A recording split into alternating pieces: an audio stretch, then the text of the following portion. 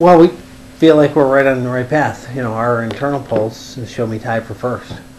So, you know, a lot of the polls that you see in the newspapers are robo polls. They're small samples. They're not verified by a professional interview. Ours was done professional interviewers, 500-person sample, a nationally recognized polling firm. We feel very comfortable with our strategy where we sit today.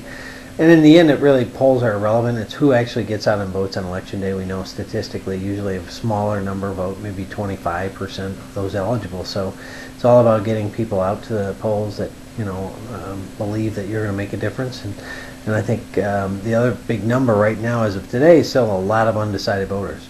So our focus and plan will be to reach out to those folks and give them a compelling reason why I'm the right guy to be the next governor. And we've saved a lot of our resources, actually the majority of our resources for the final 9 days.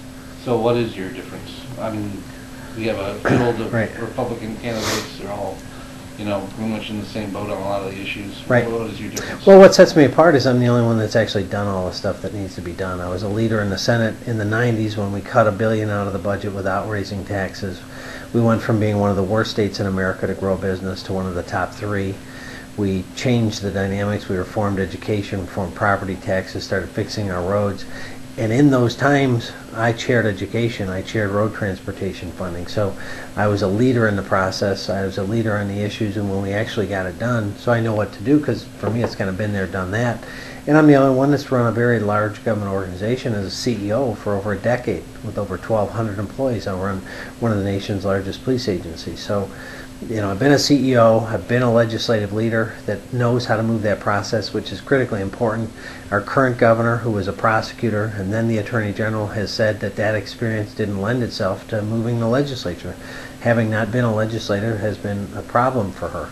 Well, we don't have time for another governor with training wheels because the building's on fire, so I'm the only one that really knows what to do as a legislative leader, has been a CEO, and owns small businesses. So on the first day, I can sit in that chair and make some very tough decisions and know how to move the system and the process.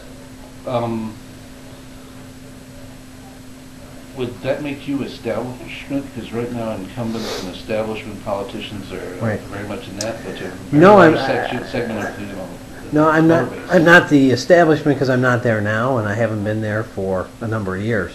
I left the legislature voluntarily, not because term limits forced me out. I still could have served almost 4 years in the Senate, and I could have served 6 years in the House, but I left to come back to law enforcement, which was my love, if you will, and has continued to be a love of my life. I love law enforcement.